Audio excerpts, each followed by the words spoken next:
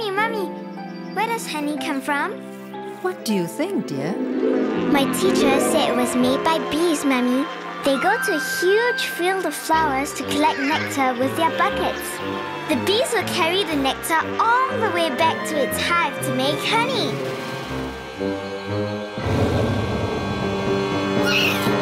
But if an enemy comes along wanting to take their honey away,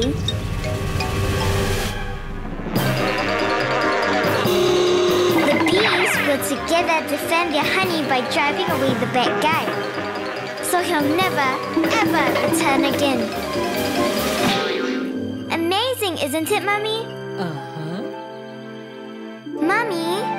Yes, sweetheart? Where do babies come from?